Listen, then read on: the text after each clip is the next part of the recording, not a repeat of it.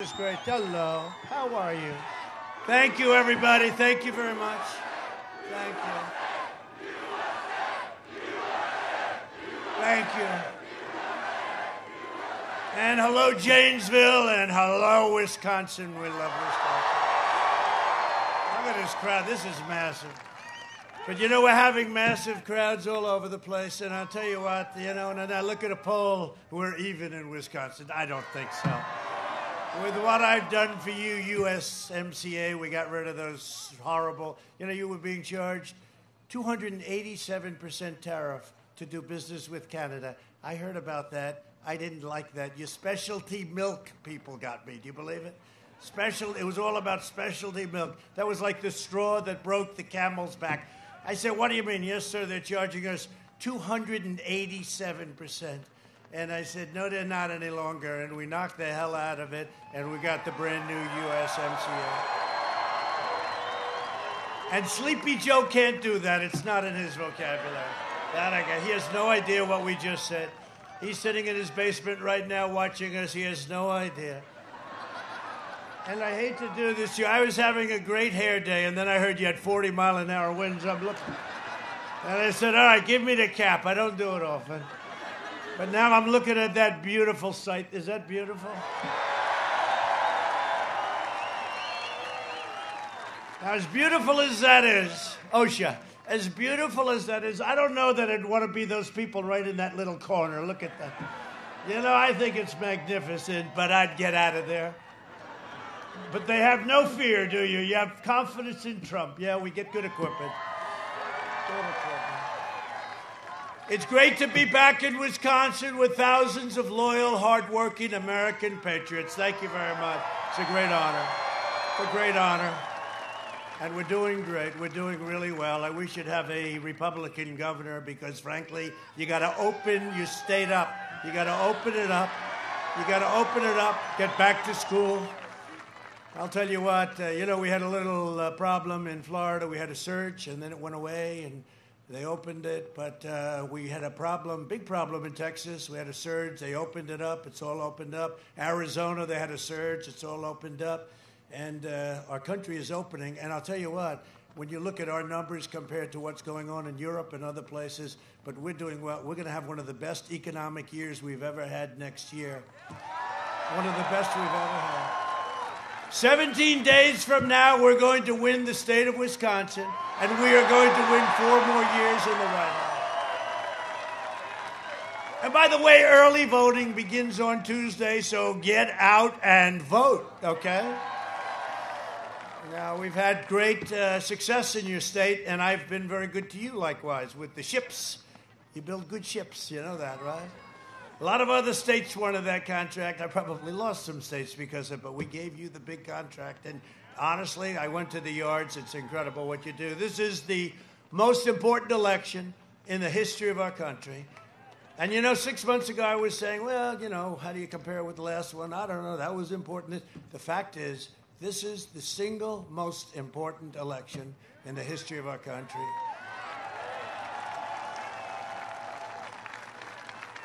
And Sleepy Joe Biden's made a corrupt bargain in exchange. You saw the bargain he made in exchange for his party's nomination, which he shouldn't have gotten because if Pocahontas got out one day early, I'd be running against Crazy Bernie, which would have been okay, too. I would have had a small but energized base. Now we have a little bit larger base to run against, but there's zero energy. They're reporting on it. We've got the most energy in the history of politics, and he's got the least. The most in the history. And Biden handed control of his party over to hardcore militant left. The Democrat Party you once knew no longer exists. It's now a party of socialists and Marxists and left-wing extremists. If Joe Biden and the Democrat socialists are elected, and I've always said, our country will never be a socialist country. They would kill your jobs, dismantle your police departments, and you have a lot of great law enforcement people here today. Thank you. Thank you. I think we have every single law enforcement group in the country has endorsed us. Even New York City's finest, you know, they endorse this. First time they've ever endorsed a presidential candidate. It's big stuff. Chicago, Florida, Ohio. Everybody's endorsed us. And I said during the debate, I said, Joe, name one group, law enforcement, that's endorsed you. Name one. And he was starting to go, he couldn't breathe. And then Chris Wallace bailed him out. And I said, Joe, say the words law and order. Say them, Joe. And he wouldn't do it. I said, say the words law and order. Then Chris Wallace bailed him out again. But he can't, because if he says law and order, that means he loses the radical left. You know, which I think he's losing anyway. But they want to dissolve your borders, raise your taxes, destroy your suburbs. Oh, have I saved your suburbs. The women, you know, they keep telling me about suburban women. I think suburban women like me. I've only saved your house, and frankly, I've saved your way of life. I've saved the American dream, but they keep saying, Trump has a problem. Well, last time they said the same thing. It was even worse. They said I had a problem with women, period. And then the night, that beautiful night 4 years ago, was that the greatest of all time? It's probably the greatest night in the history of television, right? That was, we had so much fun, the tears that were flowing out of pure. Remember the tears? From the totally non-biased anchors. We have another one of them coming up next week, you know. Kristen Welker. She deleted her entire account. I wonder why. I can't imagine. You know, I've known her for a long time. She's extraordinarily unfair, but that's all right. We did very well the other night with a person I knew was even more unfair, Savannah. In fact, nobody's seen Savannah for 2 days. What happened to Savannah? What happened to Savannah? They said, we'd like to give Savannah Guthrie. I said, that's all right. What difference does it make? They ask you a question, you give them an answer, right? It doesn't matter. But she was sort of jumping out of her seat. She was like flying for her. She was like, I told you. I said, I don't care what you told me. What does that mean? No, but we actually got 8+ marks on that, but it was very unfair. And then you watch Sleepy Joe get interviewed by George Stephanopoulos, nice guy, but he's a tough guy, and he's tough. I interviewed with him 2 weeks ago. Who's tough? He's given like these lobs, like this, in slow motion, lobs. No, it's unfair, but you know what? It's so unfair, and we're president, and they're not, right? That's how unfair it is. We're. But they want to fund extreme late-term abortion. They want to pack. Well, you got to get out and vote. You got to get out and vote. Got to get out and vote. They want to pack the Supreme Court. You know what that is? They could end up with 16, 19, 20. They want to put far-left judges on the court. They're going to pick people so far left, and you'll end up with far-left justices like we've never had ever before. And our Supreme Court, instead of being what it is now, revered, will end up being nothing. And they want to protect criminals and disarm law-abiding Americans. They want to take away your Second Amendment. If Biden wins, the lawless demonstrators in our streets, and you see them all the time, they're Democratic run. You know, I always say Democrat. You know why? Because it sounds worse. They should actually change their name to the Democratic. Democrat sounds lousy, but you know what? That's actually their name. The Democrat Party. Right? The Democrat Party. So I always say Democrat. They say Democratic. I said, why don't you try changing your name officially? But the lawless demonstrators, and they're all Democrat-run cities and states. Almost every single one of them. And they don't want to really take care of it. They don't want to take care of law enforcement. They want to cut. You see what's going on in Seattle? First of all, the police, who we love, they're all quitting. They're all leaving. And they'd still be occupying Seattle, except they found out that we were going in the morning that they all raised their hands. The reason they raised their hands is we were going in that morning. We're going to take over. Can you believe it? We're going to take over the large section of Seattle that these anarchists had. They're anarchists. That's all they are.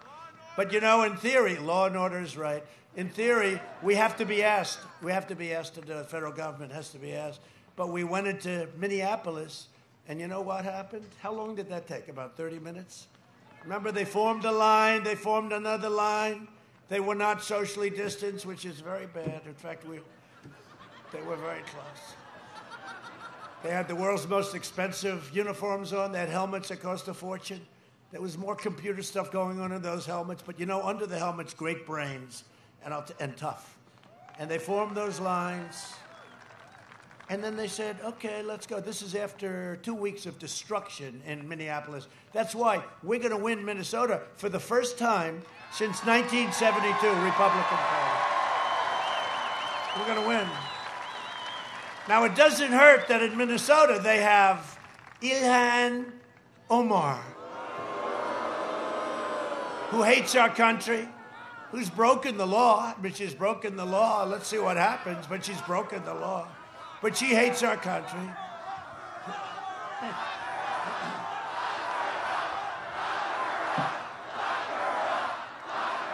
No, we're going to win. We're going to win because of what we did with Minneapolis. We saved Minneapolis.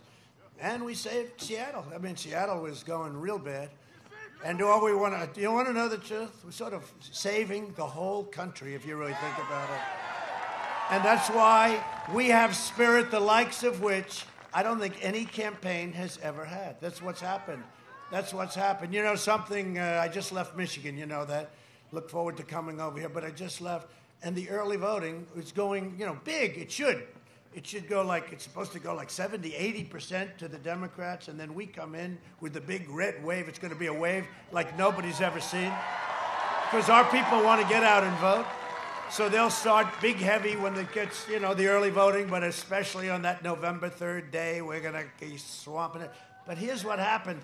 And this is early, but, still hundreds of thousands of votes. Here's what happened. So we're supposed to be down, big, and then we catch it like a racehorse. A racehorse secretary would start off and on ball. Well, that was what was supposed to sort of happen, and then you see what happens in the end, and I think we win, right? But something strange has happened in Michigan. We brought back many car plants, many. They hadn't brought back a plant, I think it's 42 years. And we brought back many, an expansion of the car plant. So in Michigan, a strange thing has happened. We're leading substantially in the early voting. What's that all about? What is that all about? Because something's happening out there. Take a look at this crowd. You can't see it. As far as the eye can see, you have people. As far as the eye can see.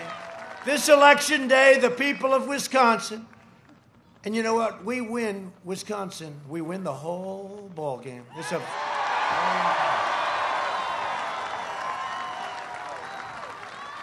What the hell do you think I'm doing here on a freezing night with 45-degree winds? What do you think? Think I'm doing this for my health? I'm not doing this for my health. I'm doing it for that. And I'm doing it for that. How beautiful that is. Wow.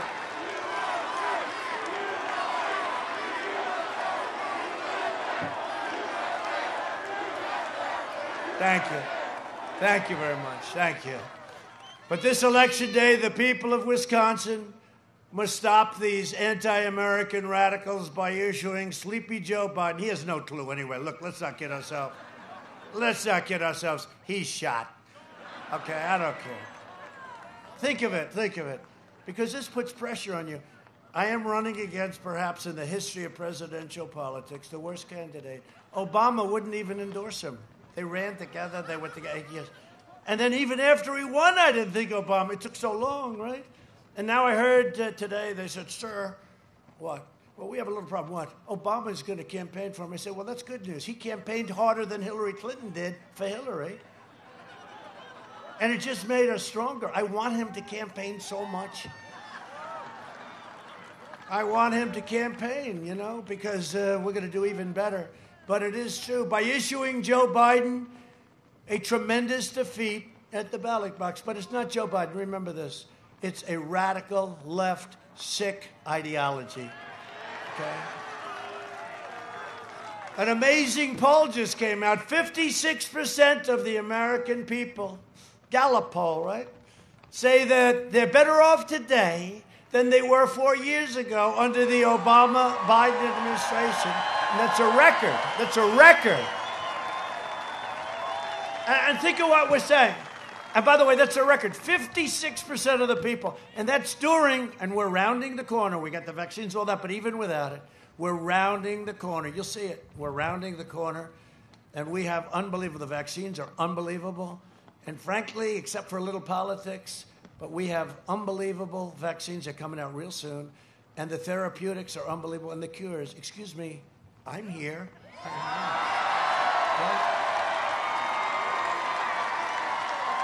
I didn't feel so good, I'll be honest with you. I hadn't been sick in a long time. I don't have any time to get sick. It's good. You know, if you're busy, you don't get sick because you have no time. You don't think about it. But I wasn't feeling so good. I wasn't feeling like your president has to feel. I wasn't feeling like Superman. And all of a sudden, the doctor, we have great doctors. One thing with being president, you got more doctors than any human being. I'm lying down in a bed. I got 12 doctors from Johns Hopkins Hospital, University, great people. All great. I mean, talented, great people. And they love their president. They love their country. But I have doctors, they wanted to touch every single part of my body. I said, doctor. But I didn't, you know what? I didn't feel great. And there's a drug, it's Regeneron. It's a transfusion. And all I know is the next morning I felt stronger than I wanted to get out there, and I wanted to make new trade deals for your jobs, and I wanted to do a lot of things. We've done a great job, a lot of jobs. It's just a great job. But the most menacing aspect of the Biden-Harris agenda is their attack of law and order. And I was a big part. You know, I came in and I had your sheriff, and what a great guy, Beth. I had your sheriff's endorsement and a lot of other endorsements in Kenosha. You ever hear of a place called Kenosha? Because if I didn't get involved, there would be no Kenosha right now. There would be no. And I wish they called earlier. I wish we could have gotten in a little bit earlier, but that's okay. And say what you want. I'll tell you what. I give you governor credit. Unlike Oregon, because we could solve Portland in about, I'd say, 22 minutes. Okay. They're anarchists. They're wise guys. They live in the basement with their parents. Not with Joe, but with their parents. Different basement. A different basement. They go home with their parents. But wise guys, right? Antifa, radical left. You know, nobody likes to say it. They're Antifa, the radical left. But they're wise guys. We could solve that in 2 minutes, but they don't want to do it. At least your governor said, let's go in and let's solve the problem. And we solved it. It was late, but better late than never. But we solved and we saved Kenosha. And I want to thank the sheriff, and I want to thank the chief. I want to thank all of the law enforcement. I was there. I want to thank the people that were helping rebuild their stores and their businesses. Kenosha. I never thought of Kenosha, that it would be an important part of my life, but it did become, because it was a terrible scene. And it wasn't their fault. It wasn't their fault. But I'll tell you what, your law enforcement did a great job. We did a great job.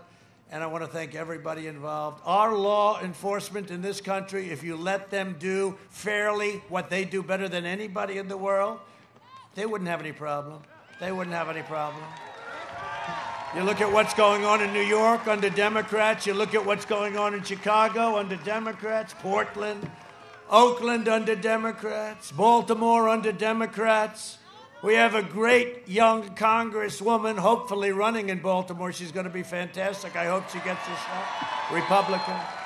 I hope she gets a shot. Today I want to explain to you the threat that their far-left plans pose to the safety of your family, your community, and your country. If you give the power to Democrats, the radical left will defund, disband, disarm, and dismantle police departments all across America. Asked if he supports slashing police funding, you saw this last week. He said, yes, yes, absolutely yes. Honestly, look, he didn't even understand the question, but that's what he said. It's just like fracking, right? He said, there'll be no fracking for a year. There'll be no fracking. Then he gets lucky. Elizabeth Warren refuses to get out so Bernie can have the nomination. So Joe lucks into it on a Super Tuesday. And now he's standing in Pennsylvania, and they want to frack because they have 1 million fracking jobs and because we're energy independent and things. So he goes from saying for a year and a half, there will be no fracking. I wanted to put it on a screen, but it was so windy, we would have needed like 15 cranes to hold up the screen. Would have been a giant sale, but we have it. He says no fracking like 18 times. He then becomes the nominee, goes to Pennsylvania, which we're going to win too. He goes to, because in Pennsylvania, I know it well, I went to school there. In Pennsylvania, they believe in law and order, and they believe in energy, and they believe in intelligence, okay? They believe in intelligence. But so he now goes to Pennsylvania, he gets hit hard, and he all of a sudden says, I never said that. There will be fracking.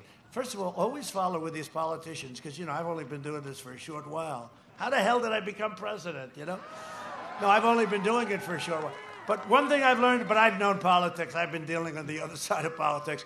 One thing, it's the first thing they say that always matters. And he said it for a long time, along with everybody else in his party. And there's no way he could not do what he didn't agree to in the first place. So he gets up and he says, in Pennsylvania, no, we will frack. We will frack. And the whole place, and not once see all the, the fake news media back there, nobody said to him, but for a year and a half, you said there'd be no fracking, and now you said there'll be fracking. And nobody asked him that question. It's an incredible thing. You know why? Because they're fake news. CNN. Only in Wisconsin can this happen. I know you well. As long as I'm president, we will never defund the police. We will strongly defend our police. And I will always stand with the heroes of law enforcement. I think I'm endorsed by every law enforcement group all over the country, beyond the country. I get world endorsements. It's the craziest thing. I said, I never knew I was that militant. And I'm not militant. You know what? I want common sense. I want people to be safe, right? I want people to be safe. The Biden plan calls for abolishing cash bail. Oh, that's wonderful. You have a murderer. They want to abolish, so there are people all over. Look at what happened in New York. They abolished cash bail. Your crime went up like 200%. It's terrible. And it's common sense. It's not like you have to be tough or not tough. It's common sense. They're going to release 400,000 criminals onto your streets and into your neighborhoods if Crazy Joe becomes president. It's not even conceivable. No, running against him, it's put such pressure because I'm running against the worst in the history of presidential, and now if I lose, can you imagine if I lose? I will have lost to the worst candidate in the history of presidential politics. If I lose, what do I do? I'd rather run against somebody who's extraordinarily talented. At least this way I can go and lead my life. But we're not going to lose. We're going to win. We're going to win at numbers. We're going to win in numbers, big. Right?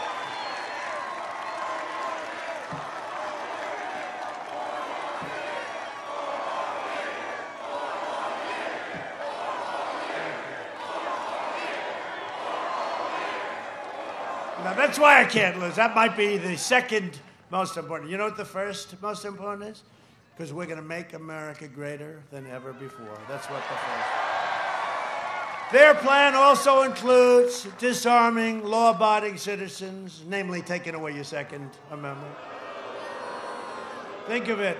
While turning the entire country into one giant sanctuary for criminals, illegal aliens, including those charged with rape, assault, murder, killing. The wall is almost built. I am very proud of that because any guy, being a developer, you just learn how to do it. But we had an entire, very powerful party. That's all they have. They have two things. They have a very powerful Democrat Party that always sticks together. They don't have any of these rebels that we have in the Republican Party. I call them stupid people. Okay. I call them stupid people because they play right into the hands. But the Democrats really don't have that. They have two things. They stick together like you've never seen. They are smart and they're vicious. Like, let's impeach him even though he did nothing wrong. They're vicious. They're vicious. Now, what we have is we have much better policies, like How about we want a strong border? They don't want to have a border. They want to have open borders, right? We don't want sanctuary cities. We don't want to protect criminals. We want jobs. We want low taxes. You know, we have a lot of good things, but I tell the Republicans all the time, a lot of people say have a lot of influence over the party. You say you got to get tougher. You got to get, you know, only fairer, but you got to get meaner, but you got to get tougher because they play a tougher game. But we have these rebels and all of, you know, they think they're hot stuff. By the way, they usually end up outside of politics in a very short time. We make sure of that. For the entire summer, Biden was silent as radicals, anarchists, arsonists, and vandals rampaged through Democrat-run cities in Minneapolis, Chicago, New York, Seattle, Portland, and other places. Biden called them peaceful protesters. Remember the guy on CNN? He's standing there and he's saying, this is a peaceful, his hand is shaking. This is a peaceful. I have no idea. It's Ali Velcher. You know, I have a really good Ali Velcher. Shaved head, right? Shaved his head. I'm thinking about doing that. That way I don't have to worry about that. I don't have to worry. You know? He shaved.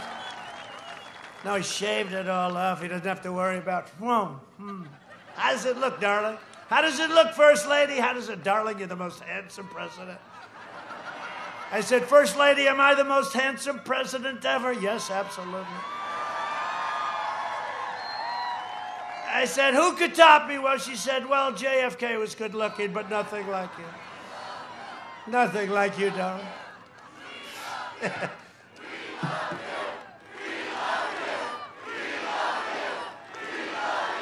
Thank you. Now you go home and you see this crazy CNN. Fortunately, their ratings are terrible, which is great. But you'll see them say, Donald Trump said he's better looking than JFK. You'll see. They're sick people. They got a lot of problems. But fortunately, they're not doing so well. Earlier this month, rioters laid waste to suburban residential neighborhoods just outside of Milwaukee. Biden will appease the rioters and the looters and the anarchists, and I'm having them arrested. You know what we're doing. We're having them arrested. And, you know, when they knock down statues, you notice that's very much stopped, certainly with federal statues. A little thing happens. It's amazing how quickly it stopped. They go to jail for a period of 10 years, you know? It's amazing. They were getting all set to take down the incredible statue of Andrew Jackson right by the White House, right? And I said, we can't let that happen. And I'll tell you what, the police went out and they charged. It was an incredible thing, you know, because today everyone wants to be so damn politically correct. The police are afraid if they touch somebody or speak to somebody rudely, they'll be destroyed. Their pension will be gone. Their family will be gone. No, we got to protect our police. We got to take care. They're going to be fair. And you're going to have problems and you're going to have mistakes. And people will choke. You know, they'll choke and have a decision to make. They have a quarter of a second sometimes to make. And you'll have some bad cops. And we got to do something about those bad cops. And that happens. But 99.9, I mean, we have them. They're the most incredible people and they keep us safe. Right? They keep us safe. They keep us safe. So we have to take care of them. This year, more than 1,000 law enforcement officers have been viciously attacked. Nobody talks about that. You know, nobody talks about that. Several police officers have been very, very brutally murdered. You saw it a month ago with the two sitting in a car. And it's, I mean, that's just a horrible thing. The anti-police rhetoric of Joe Biden and the Democrat Party is really what causes a lot of this, too. But it puts police officers in harm's way. It really puts them in harm's way. We can't let that happen. Biden referred to police as the enemy. He just referred the enemy, quote, quote, the enemy, and vilified them as an oppressive, racist force. I mean, this guy's gotten just beaten up. He doesn't believe that. I really don't believe. I shouldn't say that. But I don't believe he believes it. Joe's running mate. Oh, how do you like her? Did Mike Pence do a great job? Did our great vice president do a great job? Never let you down. It was just too easy. I said, Mike, that was just too easy. That's not. Oh, she was just terrible. She was terrible. I mean, I couldn't believe he picked her, right? I've said it a lot. She treated him worse than Andy. What, they have 27 candidates, right? 27. for this job. I could tell them, it's not that easy. Well, don't forget, we have done more than any administration in the first 3.5 years in the history of our country. We've rebuilt our military. We've cut more regulation than any other administration by a factor of a lot. And we all did this. We have more federal judges by the end of the first term than any other administration. In fact, percentage-wise, the only one that has more, there's only one president that has more percentage-wise, not the number, because we'll have 300, maybe even more than that by the end of the first term. But there's only one president that has a higher percentage than I have. Do you know who that is? George Washington. Give him a hat. Give him a Make America Great Again hat. We'll say Make America Great Again hat. Again. We made it great again, and now we're going to make it great again because we had to close it up, save 2 million lives, and now we're opening it up, and we're doing record numbers, and you'll hear. Joe's running mate and America's most liberal senator, Kamala Harris, recently urged their supporters to donate to a fund that bailed out the rioters who did so much harm and even physical damage to people, but damage in Minneapolis. And they wanted to bail him out of jail, and she was heading up a group to get him out of jail, and including a really bad attempted cop killer. He attempted killing a policeman. 13 members of Biden's staff donated to the same fund. You know, by the way, they talk about fundraising, right? I'm good at fundraising. I could be the greatest fundraiser in history. I'm the president of the United States. I'm like a really smart guy like you are. But I'll tell you what, well, think of this. If I wanted to pick up a phone and call Wall Street, say the big firm, say, yeah, I got to raise X dollars, they'll do it everywhere. I mean, it's so easy. It's so easy. I could have more money. The problem is, if you do that, what happens is when they call you in 2 months, 3 months, 4 months because they need something, you got to take their call and you got to do it. So Biden is raising a lot of money because they're promising all these things to all these people. Now, I have a much better platform because I am the president, right? I could raise money, and then the fake news goes out and says, you know what, we're doing great. We're doing great on the small donors. The small donors, like $61 a piece and stuff. But I could raise more money than anybody in the history of politics. But I don't want to call these people and say, do me a favor, the head of Goldman Sachs. I don't want to say, do me a favor, all these people. Nobody could ever raise money like me. I just don't want to do it because it puts us all, meaning us. I did this for us, not for me. Believe me, I didn't do it for me. I lost a fortune. This job has cost me billions of dollars. Billions. They don't like to say that. Billions of dollars.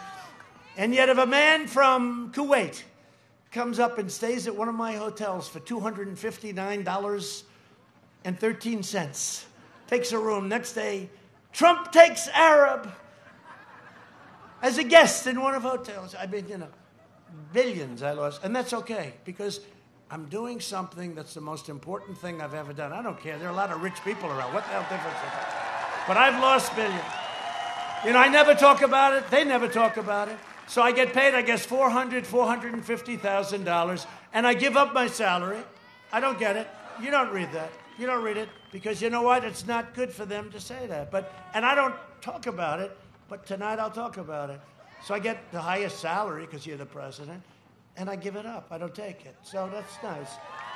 But I would say it cost me $2, $3, maybe more $billion, and all the work. I have good kids. They don't do jobs. I don't say you can. Can you imagine if they wanted to go to the Middle East and do jobs all over the place?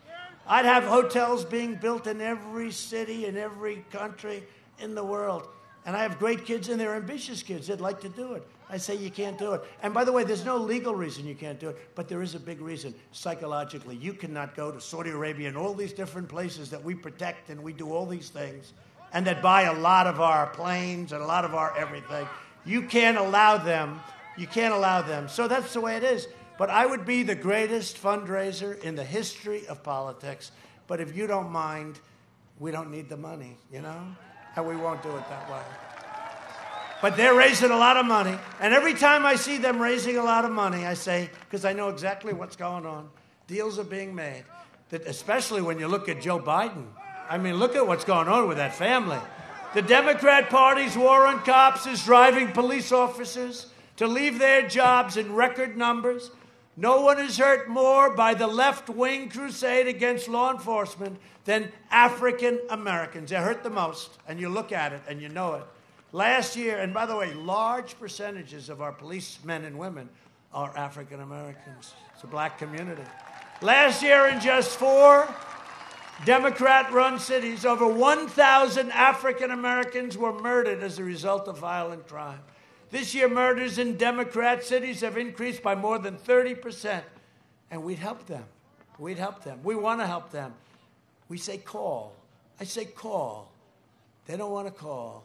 More than half of the victims are African Americans. Joe Biden and the left ignore these American victims.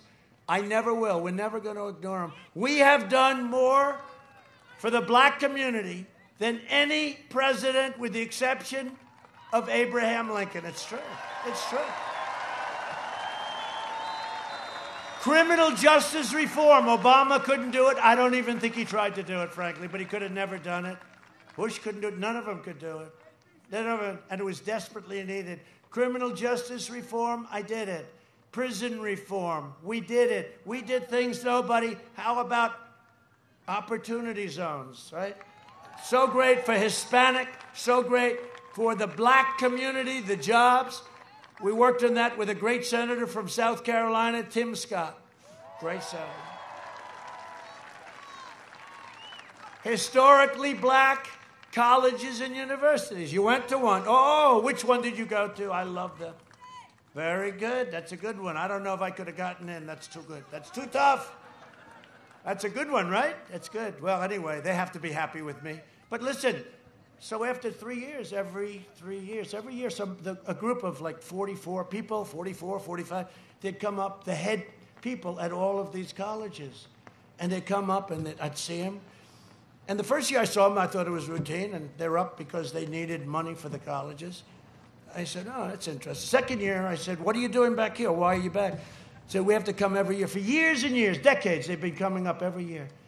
And then I see him the third year, and I say, wait a minute, let's get this straight. You mean you come up here every 3 years to beg for money? He said, we beg for money, and we feel like beggars. He's one gentleman who's great. He told me exactly those words. He said, they make us come back every year. Obama never did it. Obama never did it. And I said, so wait, here's what we're going to do. We're going to get you long-term funding. And here's what I did. I got them more money than they were asking for. And now for a 10-year period, and I said, the only bad news is I may never see you again. I may never see you again. But we did that for the black community, and we did a lot of other things. And I say that nobody's done more for the black community. But with all of that, the biggest thing of all is criminal justice reform. You know about Alice Johnson, and we have so many people like Alice. She's an incredible person. Ask yourself this question. Do you want to vote for the candidate supported by anti-American rioters, or do you want to vote for the candidate supported by so many of our great people and the heroes of law enforcement? And that's what it is. You know, Biden made his speech, I think it was today. I mean, he makes so few of them. I think, he stays in his place in Delaware. And I like Delaware, but does he ever leave Delaware, right? But he made a speech. There was nobody in the audience. And they never say this. They never say it. We come here, take those cameras and show the police. Please, okay, you know? We come here. No, I'm telling you, today, I think the camera slipped. Because in his case, they shouldn't show the audience. In our case, they should. And the camera must have slipped, and then there was like nobody there. He's speaking, and there's nobody there. And I'm saying, nobody reports that, and he never leaves this little area. And you know, I'll tell you what, as President of the United States, I met with Gold Star families the other week. I meet with a lot of people. I have an obligation. I can't lock myself into a basement in the White House. I can't lock myself into a beautiful bedroom at the top of the White House. I can't, where you'd be, there's no risk, no nothing. I'm the President of the United States. And I would often say, I would often say, I meet people, and these are incredible, like the Gold Star families. They lost sons and daughters and husbands in Iraq and Afghanistan and other places. And I can't say, I want to cancel the meeting. And I met about 48 families. And, you know, when they come up to you, and they're close to you, and they were tested and all, but, you know, there's questions all about everything, right? This is a very difficult situation. And when they come up to you, and they want to say, my son was so brave, and they want to tell you the story, it's amazing. I mean, their son died 3 or 4 years ago. This is all, in almost all cases. I say, so tell me what happened. Sir, my daughter was a helicopter pilot, and she was so good, sir. And she was shot down, sir, in Iraq. And then they tell me what happened and how brave and how great. And I can't say, do me a favor, you just can't do that. And I say, every time I meet with groups of people, it's not all like that, it's also other people, and you meet with journalists, but I can't cancel, like cancel culture. You know, they want to cancel everything, right? I can't cancel these people. I have to take care of our people. And every time I do it, I say, you know, it's risky. And sure as hell, I caught it. And now I guess they say I'm immune, so you can... I'm immune. And I got better fast. I can now jump into the audience and give you all a big kiss, the women and the men. I'll even kiss the men. I'll kiss those big, powerful men down there. I won't love it, but I'll kiss them.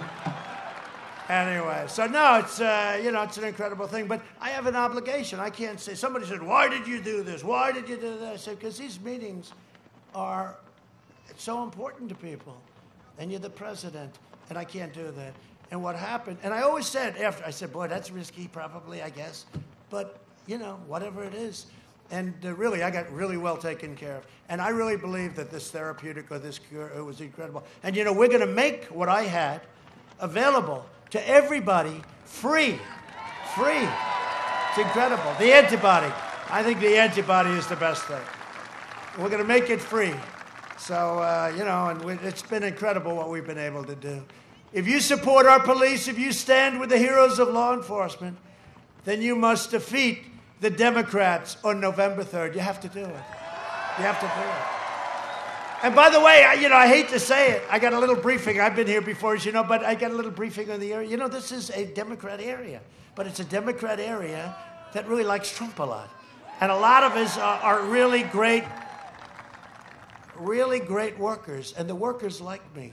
You know who doesn't like me? The heads of the union, they never like me. You know who does like me? The people in the union, they like me.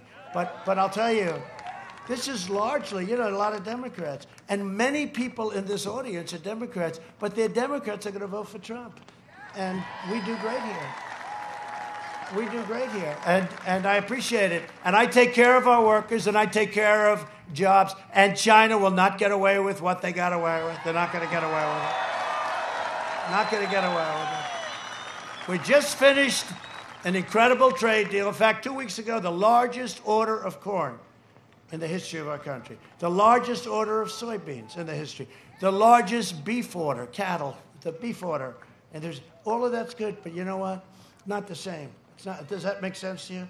It doesn't mean what it would have meant had they not put us through. Because they stopped it from going into China, but they didn't stop it from going to the rest of the world, including our country, Europe, the rest of the world. So you Democrats, some of them, by the way, just seriously, without a big deal, I'm just curious. Raise your hand if you're a Democrat. Seriously, it's just interesting. I'm going to do a poll. It costs nothing, right? I like these polls that cost nothing. You know, they do a poll. It costs $1 million. They interview like 12 people, right? Then they wonder why their polls are off, you know. We've interviewed 253 people. They oversample Democrats by 28%. Trump is down 5. I said, yeah, but you're interviewing mostly Democrats. Did you ever see that? I guess there must be a legal reason why they have to put it.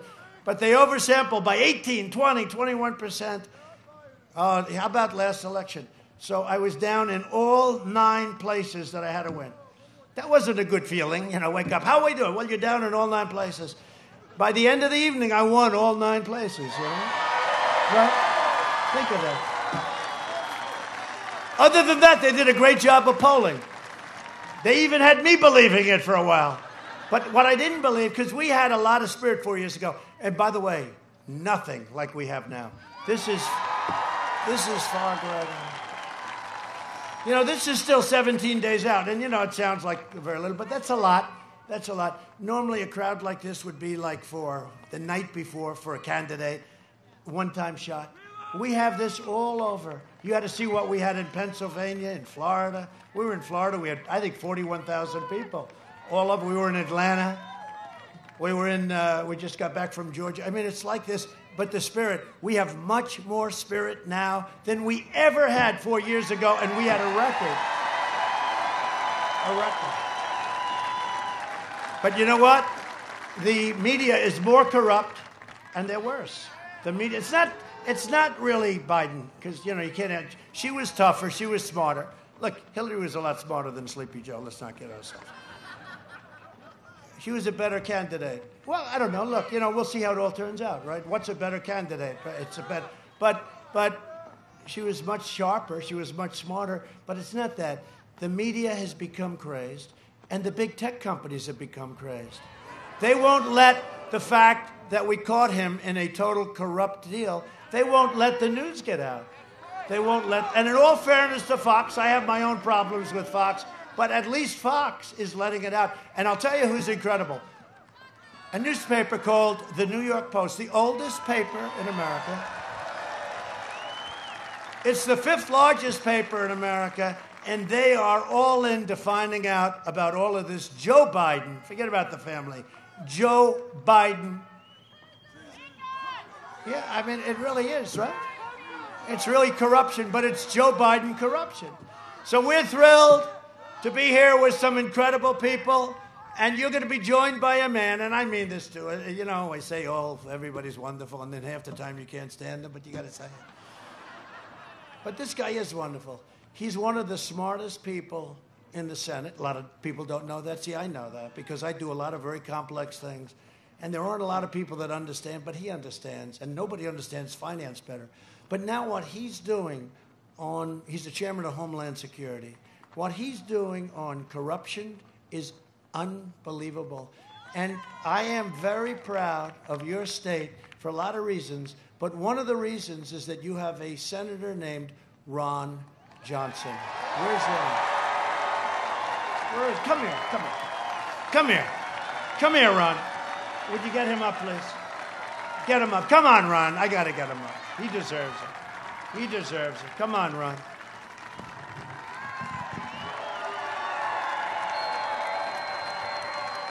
Come on. Secret Service is worried about it. Don't worry about it. He is one of the greatest people. He's one of the greatest senators. And I guess, you know, whenever the hell you're running, I'll be here for you. I will tell you that. Please say a couple of words. Well, thank you, Mr. President. As I was saying in the pre-program, what I admire about President Trump is his tenacity. You know, the unfair treatment in the press by the Democrats, by the deep state, it doesn't deter him. He gets up every morning. He wants to make America great. And he talked about the First Step Act. I was a witness. That criminal justice reform was dead. It was going nowhere until President Trump stepped up to the plate and made sure he got it done, and he did. Another piece of legislation that's very dear to my heart was something, again, it was dead, it was going nowhere. It's called Right to Try. And Mr. President, I will never forget, in that State of the Union address, you started talking about this bill that I'd been championing, and you hadn't said the name yet. I'm going, I think he's talking about Right to Try. And all of a sudden he goes, we have to pass Right to Try. And I don't know if you saw me spring up like a jack-in-the-box. But again, that is President Trump's leadership. He doesn't get credit for it.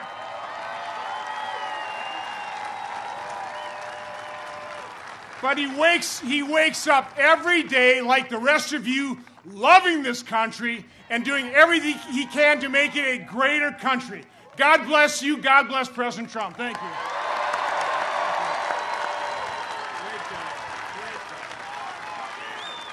He's a great guy. Don't lose him. Ron, when are you up next year? Next time, 2 years, right? Don't lose him. I'll be here, Ron. I'll be fighting for you. No, he's really a great guy, and I'm glad you came up, and I'm glad to have you here, Ron, and really, we're very proud of you.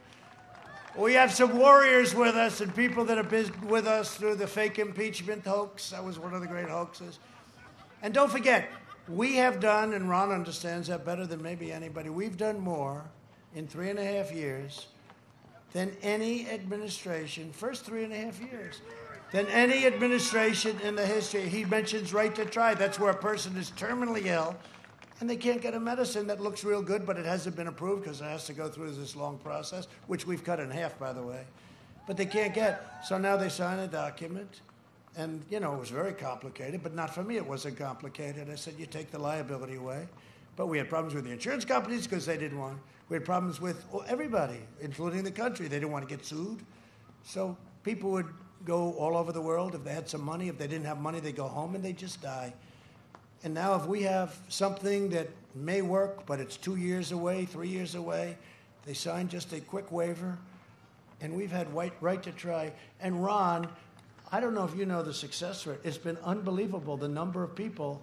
This isn't just trying. We have kept people alive and healthy and well and fully recovered.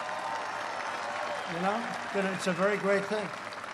And I could never understand it because for years I said, why wouldn't they give somebody who's terminally ill a drug? And because they say, we don't want to get sued because they'll get sued. The family will sue or something happens. I mean, I understand it all. But we got it done. They signed a waiver. But we got it done, and the effects. And you know what else happened? Side effect that nobody thought too much about? These companies that are trying to prove that their drug works, I'll tell you, if it works there, it works everywhere. It's incredible. And they're able to speed it up, where they speed them up, because we've had some unbelievable stories. One in particular that I know, a young lady who spoke at the National Convention, Republican National Convention. But the success rate has been incredible. So I want to thank you for that. You're right. You're one of the real authors of it. We want to also thank Glenn Grothman. Glenn has been incredible. He's been from the beginning by me, and I want to thank you, Glenn, for what you've done. A young, beautiful gentleman, Brian Style. Hi, Brian. What a job he's doing. What a job. This is your deal over here, right? This is good.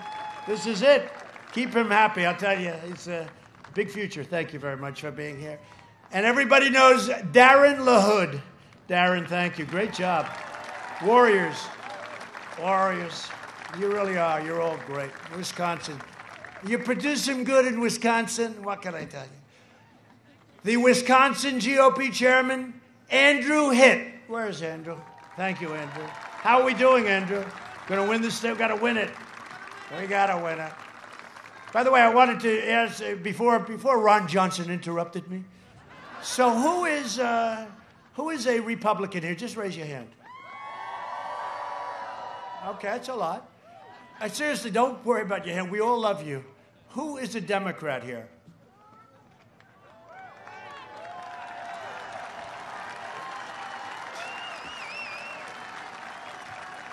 Republicans, you better get out there and win, huh? No, and we really do. No, we appreciate it. We have a lot of them over there, too. We have a lot of Democrats, but we really do appreciate it. Because ultimately we're looking for the same thing. We're looking for unity. We're looking for one country. And the question was asked a week ago, and they said, what about bringing the country together? Because I want that. And I said, we were there. Before the China virus hit us, we were there, and we were getting calls because the success was bringing us together as a country. We had the greatest employment numbers. We had the greatest African American, Hispanic American, Asian American, women, people with a diploma, people without a diploma, people that graduated first in their class at MIT, everybody. We had 160 million people working. We never had anything like it. And I'm telling you, I bet it was true with you guys, we were getting calls from people that you would least suspect, and the country was coming together. Then we got hit by the China virus, and it was back to the drawing boards.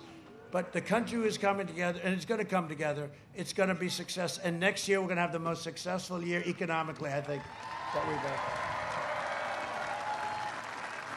I also want to introduce the Republican candidate for Senate from the state of Illinois, Mark Curran. Mark? Great. I heard you were here. Good. Good. Good. I like it. That's great. Good luck. I hear you're doing well, Mark. Good luck. Great to have you. Thank you very much. Tell you what, Illinois could use a new governor.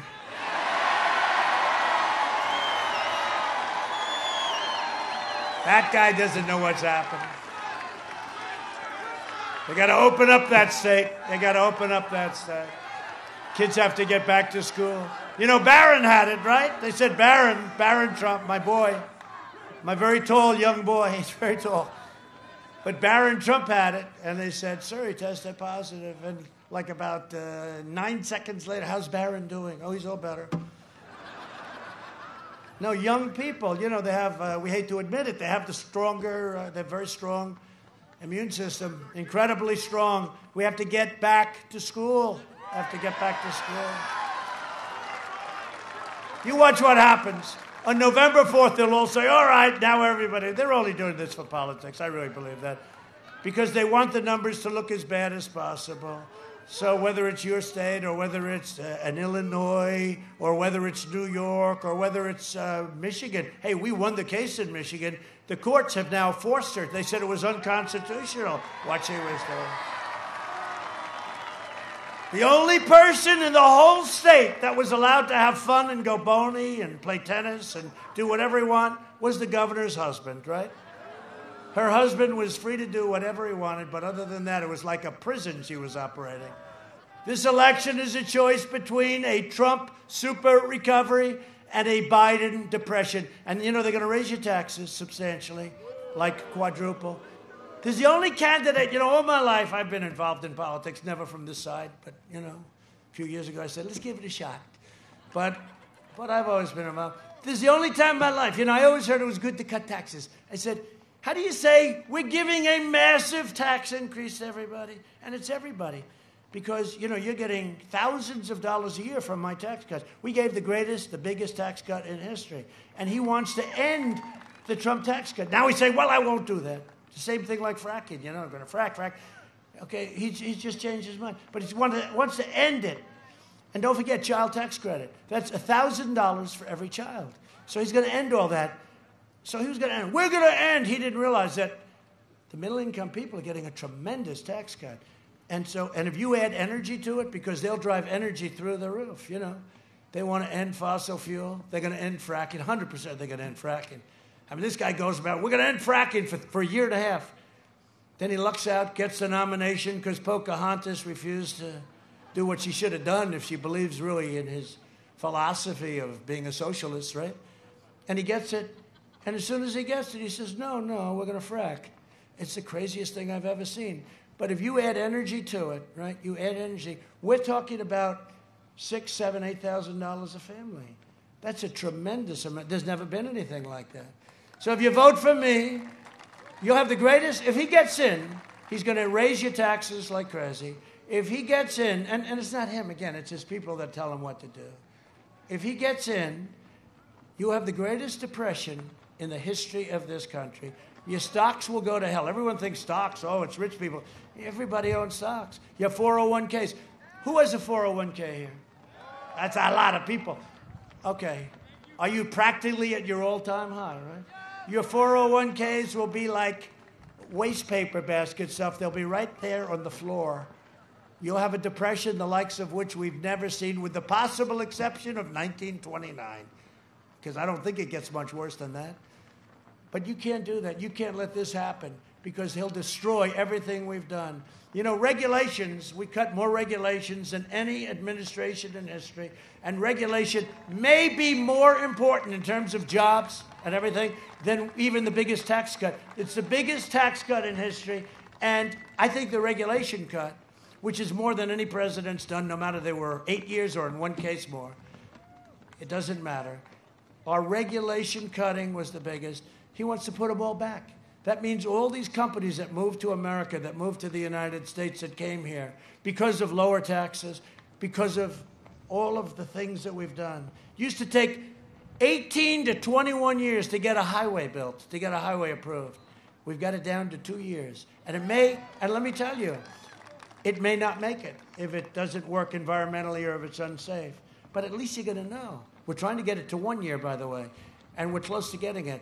But it used to take, we have highways for 20 years they've been trying to get approvals. And then after that gets approved, it's totally different, and it costs hundreds of times more money.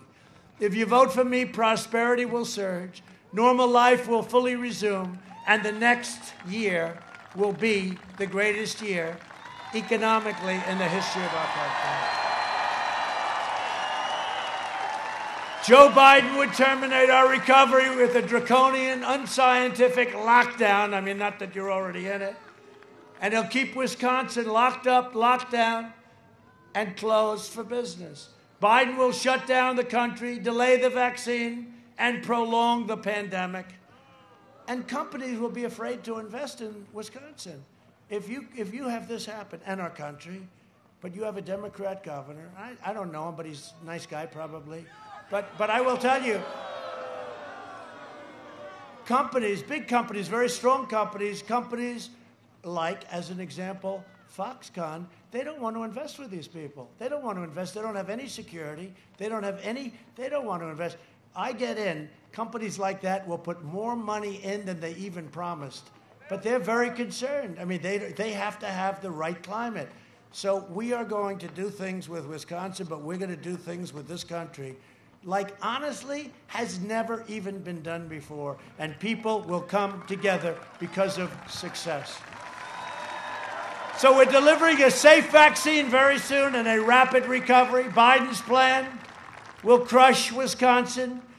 My plan will crush the virus and will make Wisconsin greater than ever before. That's what's going to happen. It's going to happen fast. You have a spike, you have a surge, but if you remember, 2 months ago, Florida had a big surge. It's now gone. The numbers are very down. It's totally open.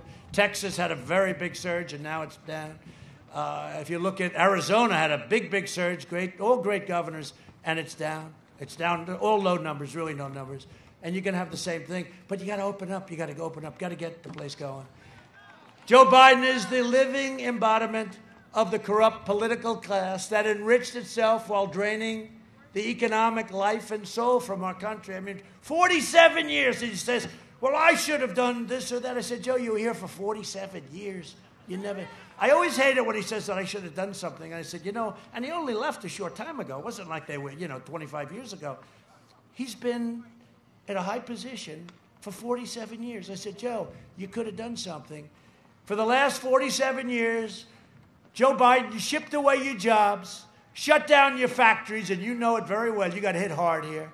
Threw open your borders and ravaged our cities while sacrificing American blood and treasure in endless wars that were ridiculous in countries that you'd never even heard of. Joe Biden, they're all coming back. They're all coming back. Got a lot of them. Most of them are back. Joe Biden is and always has been a corrupt politician. I hate to say it. And the Biden family is a criminal enterprise. It really is. It's a criminal enterprise. To be honest with you, he makes crooked Hillary Clinton look like an amateur. And China has already bought and paid for Joe Biden. Let me tell you, if Joe Biden became president, China will own this country. China will own. They're paying us billions and billions of dollars a year. I charge them billions. They never paid us 10 cents. I gave $28 billion to the farmers, many of them right here. 28. 12 and 16, 2 years. I said to Sonny Perdue, Secretary of Agriculture, great guy, how much have we been targeted for our farmers by China? He said, sir, 2 years ago, $12 billion. And last year, 28 billion. I said, that's good. We're going to target them. We took $28 billion. We had tens of billions left over. They went to the Treasury, our Treasury, by the way. Our Treasury, right into our Treasury. Not into China's Treasury, our Treasury.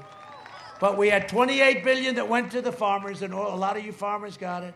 I also cut the tariffs between Canada, what they were doing to you, with 287% tariffs.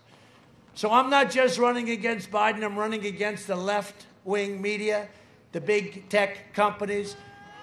But if you think about it, the Democrats and the media are one and the same.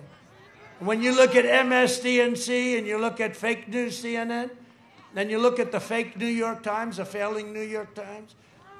And the good news is, look, well, I don't even call it good news, but when someday I leave, whether it's in 4 years, 8 years, 12 years, 16 years.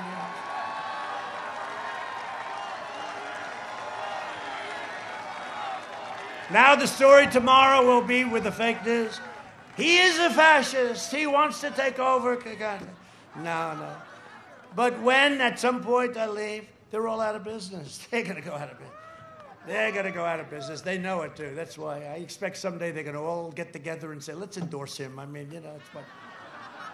Because he's done a really good job, and they know that. This political class has nothing but disdain for you and for your values. They flood your communities with criminal aliens, drugs, and crime, while living behind gated compounds and communities. They oppose school choice, so important is school choice, while sending their families to the best private schools. They attack the Second Amendment while employing armed guards for themselves.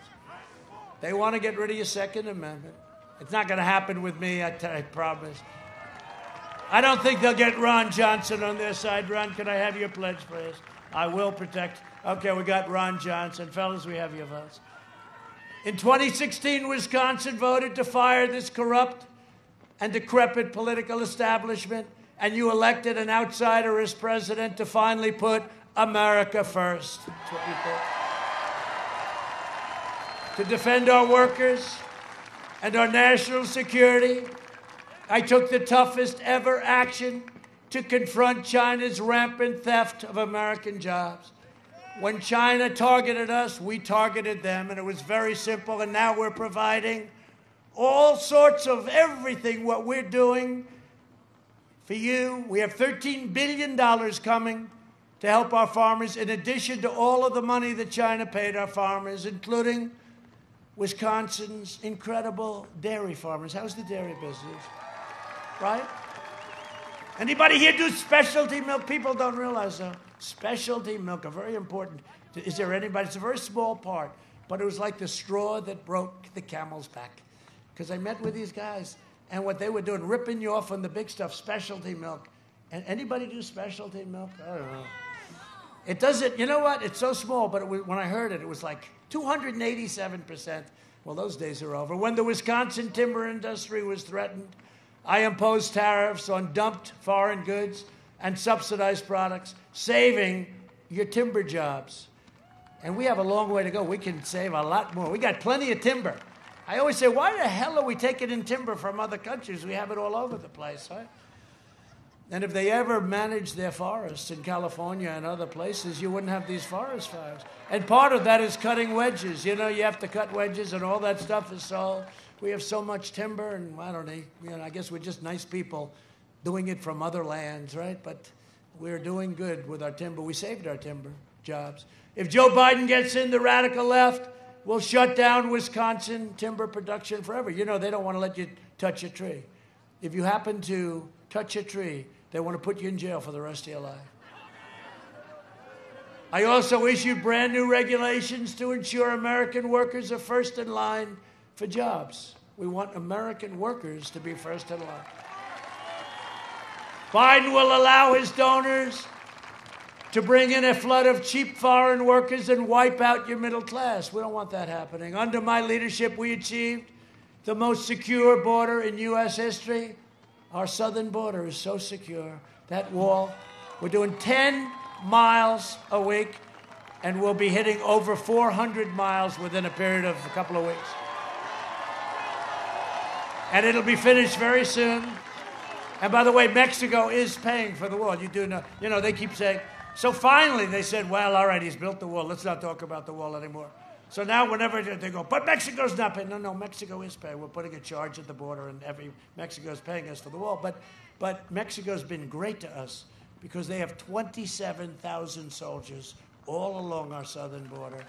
And I want to thank the president of Mexico, who happens to be a great guy. And they do have a big COVID problem. This is a good time to have a wall because, we have that wall and it is not penetrable. It is just not.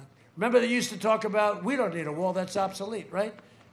They wanted drones, little drones flying all over. You know what the drones would be good at? With cameras on them, so that we could watch all the people pouring into our country. Right? They wanted drones. Remember crying Chuck Schumer? You know Schumer? He cries anytime. I've known him all his life. I've never seen him cry. But when he wants to get on camera, he cries so much. Crying Chuck, I call him. Because he feels so sad. He feels so sorry for people. Don't worry about it. He doesn't. But crying Chuck, you understand what I mean. Crying Chuck, what a beauty. Ron looks like, because not a good guy. But crying Chuck was talking about walls are obsolete. I said, walls aren't obsolete. And he said, no, we need technology, drones. I said, drones aren't going to help you. They're nice. We have all sorts of attachments to the wall. This wall is technologically very advanced. And drones are fine. But you got to have a wall. And then I said to a group of people, and they thought it was sort of cool, you do a computer today, you do a chip, you do anything today, it's obsolete in about 19 minutes, right? We've just developed a new computer, it's the greatest thing ever. 3 weeks later, somebody does a better one, right? It's a horrible business. That's why I like real estate. You buy a good piece of land, it's good. I like it better. Simpler, right? But you know what? Everything's obsolete like in 15 minutes, except for two things. And you know what that is. I've been telling you, right? A wheel and a wall. In 1,000 years, you'll come back. And the only two things that you'll have that are very modern will be a wheel and a wall. Look at the wall they built over there. They took trucks and they put them together because they don't want any criminals coming in here. So that's a wall. If they had a drone circling up there, our great Secret Service, I think our Secret Service would be, who are the bad guys and who are the good guys? So look at that. They built a wall. That wall took them about 12 minutes. But the two things are a wheel and a wall. Everything else is going to be obsolete in about 12 minutes. In the last 3 years, we've arrested over 500,000 criminal aliens, including those charged with murder, assault, sex offenses. We have over 6,000 murderers that ICE has apprehended in our great Border Patrol, and we owe them a debt of gratitude.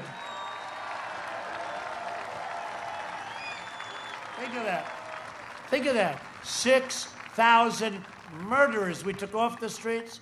In some cases, they're so bad we didn't even want to give them. We have to take care. I don't want to pay for them for the next long period of time. Frankly, if it was up to me, I'm a person that believes in the death penalty, but what are you going to do? So controversial. So we'll end up keeping them for 50 years. We'll end up feeding them for 50 years. But look, let me just tell you, we have what the job that ICE does and Border Patrol, and like this guy's a tough guy. You don't want the job. You don't want it. You don't want it. There's a couple of guys could probably, maybe you'd be good at it. I don't know. He looks pretty tough. You got to be tough. These guys, the ICE guys, you'll see these killers from the MS-13. They're total killers. Sit down, folks. You just relax. Look, they're so exciting. They won't sit down. Just sit down. But you get these killers. What? They'll be standing up in about 2 seconds. Well, that's a compliment, right? It should be a compliment, right? It's very nice. I appreciate it. But relax. What the hell else do we have to do tonight? The fact is, does anybody have a better time than at a Trump rally, right? But we don't call it a rally. We call it a friendly protest because legally, if I call it a friendly protest, you're allowed to be here. If you call it a rally, you're entitled to 2 people or something. So I said, let's call it a protest. So everybody raise your hand. This is a protest, right? That's actually true. Under the Biden administration, these criminals would be set free. Under the Trump administration, these criminals are put in jail or they're sent home. We can't do this. And by the way, the MS-13 gang members are the worst anywhere in the world. They don't even want, right? I hope you didn't come into contact with one. No? You know too much about them. I don't know. I'm worried about you. Stand up. I'm worried about you. What the hell do you know so much about MS-13? Look at that guy. You're not. Is he with you? You know what? Can I be honest with you? If he's with you, you have no problem. You got no problem. Thank you. Thank you both very much. That's great. Great. But the MS-13, they're killers. They're horrible people. And these people go in and they call them a nest where they'll be standing. They'll just run in and start swinging and fighting. And they always come out on top. And you know what? There aren't a lot of people that would be good at that job. And we have to respect those people that protect us like this. Immigration security is national security. Remember that. And we have to have borders. A nation without borders is not a nation. We don't have a nation. So on behalf of the United States, I'd like to extend my really sincere condolences to a friend of mine, President Macron of France, where they had just yesterday a vicious Islamic terrorist attack, beheading an innocent teacher near Paris, beheading. A horrible thing, and they've apprehended 9 people, who knows. But we've been very, very strong on radical Islamic terrorism, and we do have a ban. People said, oh, that's such a terrible thing. Remember I put the ban on? And then we got sued, and we lost, and then we won in the United States Supreme Court. We've also invested, and France is having a hard time, and Macron's a great guy, and I just want to say whatever we can do. We've also invested $2.5 trillion, with a T, $trillion in the U.S. military, which was totally depleted when we took over, including major contracts to build new warships that saved the historic shipyard right here in Marinette Marine in Wisconsin. We gave you billions of dollars. A lot of states wanted that contract. I gave it to you, and I came to Marinette about 3 months ago, and they do a great job. But a lot of people wanted that. A lot of states wanted it, and it's okay. I'm going to lose those states, but that's all right. Just remember that, Wisconsin. But we gave it. It's a lot of jobs. It's actually a very big contract that gets bigger, but they do fantastic work. I looked at what they were doing. Incredible, talented people. And you would have lost that shipyard. That's a big yard. You would have lost it. But we saved it, and we've done plenty. We launched the first new branch of the U.S. Armed Forces in nearly 75 years, the Space Force. And I withdrew from the last administration's disastrous $150 billion for nothing, plus $1.8 billion in cash, Iran nuclear deal. And if and when we win, the first call I'm going to get is from the head of Iran, and he's going to say, let's make a deal. You know, Ron, their economy, their GDP went down 27%. They're dying to make a deal. I said, look, you want to really see the election, because you're not going to be in a position. You got to see the election. The first call I get will be them, and then I'll tell you the other calls, but I better not, because I'm going to just make the deal harder if I do. But plenty of other nations are going to be calling, because they're going to want to make deals. I recognized the true capital of Israel and opened the American embassy in Jerusalem. And I also recognized Israel. By the way, every president, for many, many presidents, right? Every single president said they were going to do that. And you went back, how many presidents? Many, many, many decades. And they all said they were going to do it, and they never did it. Because I'll tell you what, it wasn't easy. Once I got to office, the pressure put on your president not to do it was incredible. And I told the story. I didn't take phone calls. I got calls from kings and presidents and prime ministers not to do it. Don't do it, sir. Don't do it. We don't want you to do it, you know. And it's going to be horrible if you do it, sir. It'll cause problems. Then finally I said, I'll tell you what, who's calling? A king. Who's calling? An emir. Who else is calling? Prime ministers, presidents. In one case, a queen. I was thinking about taking her call, but I said, yeah. And I said, no. What are they calling about? They want to talk you out of moving the capital of Israel to Jerusalem. I said, really? It's very important. Okay, tell them that I'm going to call them back on Thursday. I had the press conference on a Tuesday. So I said, tell them I'll call them back on Thursday. I look forward to talking to them. I then announced that we were doing it, and we had Jerusalem as the capital of Israel. And then I called back the heads of all these countries. Yes, King, what can I do for you, President of the United States? Well, I wanted to talk to you about Israel, but it's already been announced. Oh, gee, I wish I got to you a little bit sooner. I'm sorry. No, it's much easier than, what do we need? So I got back to them. They were all very disappointed. And you know what? We opened, and it was going to cost anywhere from $1 billion to $2 billion. And I said to my very talented, who is one of the greatest lawyers in New York, David Friedman, a great lawyer, I said, David, see if you can get a piece of land cheap, or a piece that we already own, because they want to spend $2 billion to build this thing. I said, we can do it cheaper. Calls me back 2 days later. Sir, we have a piece of land with a building on it. I think we can renovate it for $350,000, and it'll be nicer than the one they want to build. So we did it for $350,000. I actually, first time in my life, I said, David, I've never said this before. It sounds too cheap. Make it $500,000. So instead of spending $1 billion to $2 billion, probably would have never got built. You can imagine the cost overruns, everything else.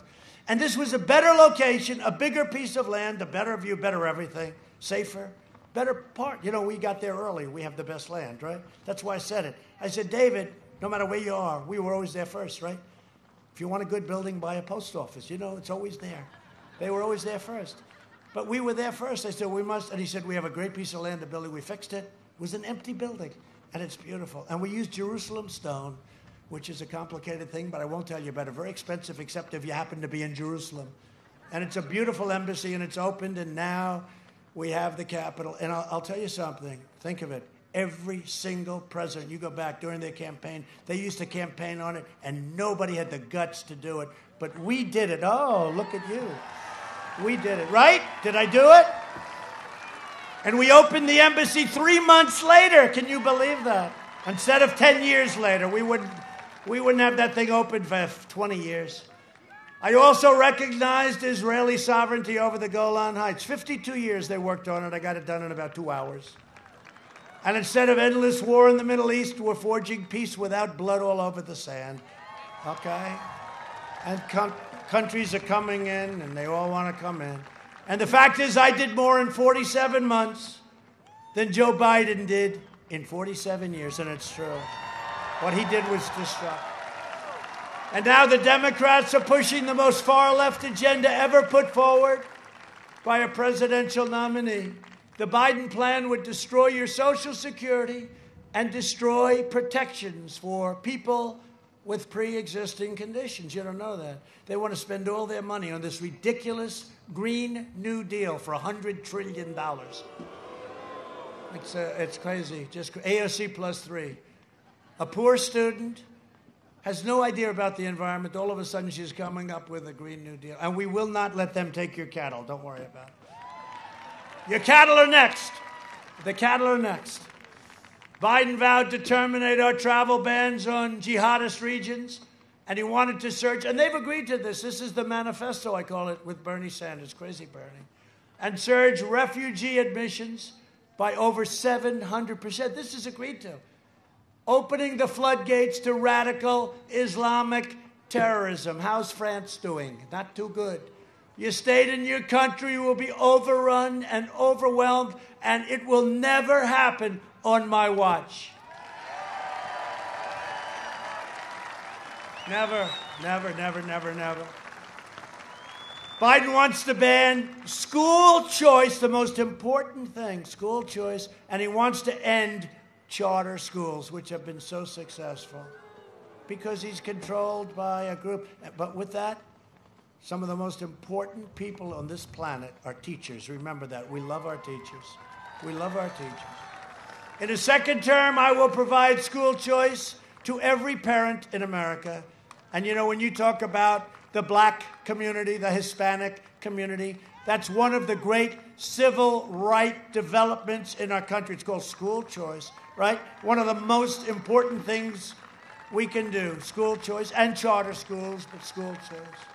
A vote for Republicans is a vote for safe communities, great job, just incredible jobs, and a limitless future for all Americans. It's really about the American dream. The American dream is alive and well. The American dream is alive and well.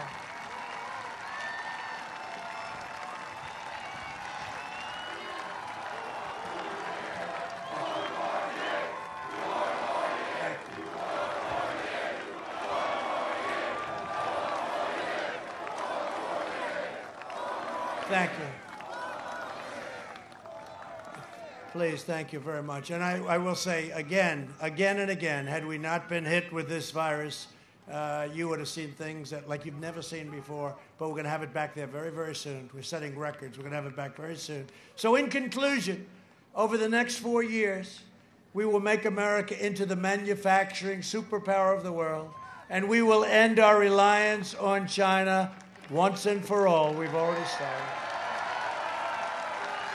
We will hire more police, increase penalties for assaults on law enforcement, and we will ban deadly sanctuary cities.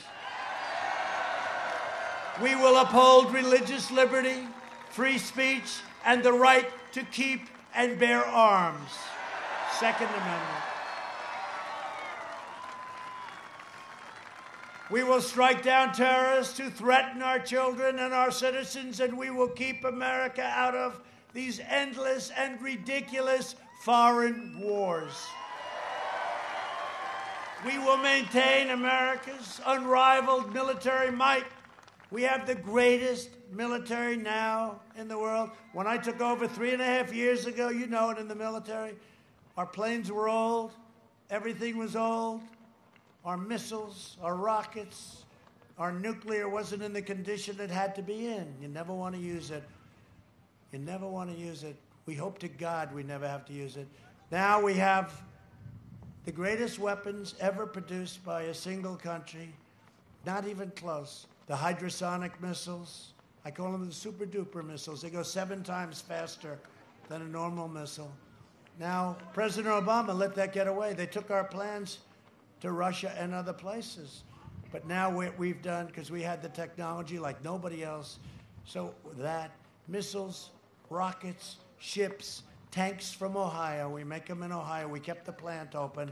I kept that plant open. Lima, I kept the plant open. I said, you can't close this plant. The plan was to close it. I said, you can't. It's the only place in the country. I went to Ohio with Jim Jordan, a great guy. I visited, and I saw the people, and I saw the technology and the complexity. I said, you'll never be able to build a plant. You'll never be able to reproduce it. Anyway, we kept it open, and now it's working 24 hours around the clock. Okay, all made in the U.S. New jets, the fighters, F-35s, everything new. And when I took over, our military, and you know it, the military people, it was totally depleted. We now have the greatest. We're the envy of Russia and China and North Korea and every country in the world. There is nobody that has anything near our weaponry. And again, we hope to God we never, ever have to use it. But we will have peace through strength. That's what it's all about. We will end surprise medical billing. Require price transparency, which goes into effect on January 1st, and further reduce the cost of prescription drugs. You know, I invoked a thing, what I did. I invoked a favored nations clause. So we are going to pay whatever the lowest price in the world. I said, that's what we're going to pay. The difference is 60, 70, 80, 90% reduction. I am not very popular, however, with Big Pharma. They're spending a lot of money on ads against me. When you see those ads, please remember your drug prices are coming down for a reason. The most powerful lobbyist in the world. They have the biggest lobby in the world by far. But it's the only way. I mean, every year that what they were doing to people, no good. So, or maybe we'll make a deal with Big Pharma along the way. But they are spending a fortune of ads, and that's okay. I mean, people get it. It's going to be the biggest price reduction. You're going to go down 60, 70, 80, maybe 90% in some cases. We will strongly protect Medicare and Social Security, and we will always protect patients with pre-existing conditions. And they won't. America will land the first woman on the moon, and the United States will be the first nation to land an astronaut on Mars. We're getting very close. We will stop the radical indoctrination of our students and restore patriotic education to our schools. We will teach our children to love our country, honor our history, and always respect our great American flag. And we will live by the timeless words of our national motto, "In God we trust." For years you had a president who apologized for America. Now you have a president who is standing up for America and standing up for the great people of Wisconsin. Get out and vote. So get your friends and get your family. Get your neighbors, get your coworkers. If you have a big, lazy boss, if you have a guy that's 150 pounds overweight, but he's a pretty good boss, but he's a little lazy, say, "Boss, I'm sorry, but you have to get up and you have to vote for Trump." You got to get out and vote. And you can request an absentee ballot today, and if you already have one, return that ballot right away, or just get out and vote. That's what I like. From Madison till Milwaukee, from Oshkosh to Eau Claire. What beautiful names. I love Oshkosh. I love it. You know why? Children's clothing. I love it. I get plenty of it. Right? I know they're laughing. They didn't know I'm right. I had plenty of it. And from Green Bay to right here in Janesville, we inherit the legacy of Wisconsin patriots who gave their blood, sweat, and tears for our beloved nation. We stand on the shoulders of American heroes who crossed the oceans, blazed the trails, settled a continent, tamed the wilderness, dug out the Panama Canal, laid down the railroads. I mean, think of these things. Think of these things, what we're talking about. Raised up the great giant skyscrapers, won 2 world wars, defeated fascism and communism, and made America the single greatest nation in the history of the world. And we are making it greater than ever before. That's what's happening. Proud citizens like you help build the country. Now you help build this incredible country. And together we are taking back our country. We are returning power to you, the American people. With your help, your devotion, and your drive, we are going to keep on working. We are going to keep on fighting. And we are going to keep on winning, winning, winning. We are one movement, one people, one family, and one glorious nation under God. And together, with the incredible people of Wisconsin, we have made America powerful again. We have made this country powerful like it's never been. We have made America wealthy again. Our stock market is just about at an all-time high. Look at your stocks. Look at those 401ks. How would you feel if it went down by 100%? It's going to only go up. We have made America strong again. We have made America proud again. We have made America safe again. And we will make America great again. Thank you, Wisconsin. Thank you.